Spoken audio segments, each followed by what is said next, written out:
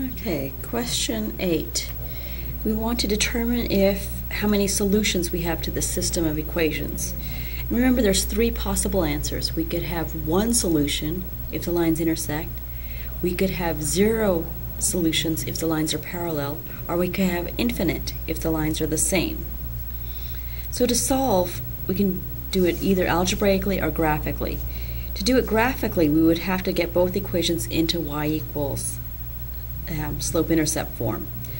So I'm going to go ahead and take this first equation and just subtract the 5y from both sides.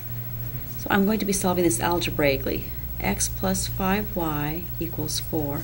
If I subtract the 5y from both sides, I will have x is equal to negative 5y plus 4. I'm then going to substitute that back in to my second equation. So I will have 3 times negative 5y plus 4 plus 15y equals negative 1.